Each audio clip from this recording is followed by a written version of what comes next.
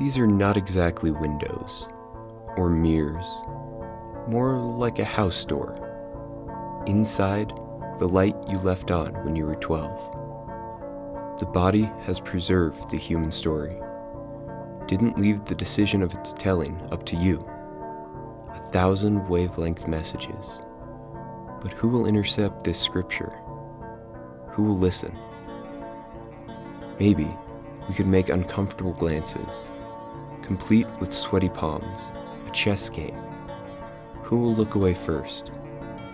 Maybe we can stop pretending like the walls and or your phone or what you will have for dinner is more interesting than each other. Like there's a story in not listening. I've seen eyes before, but yours must take the cake, must be the cake, must be the funfetti humble white, making light of Earth's poker face. A small wilderness laced in new color, tattooing sheet music on my lungs. I'm seeing something. You, always shifting in the light, always somehow making December seem a golden hour, making all literature but this seem irrelevant. I can't help but think, thank God I looked.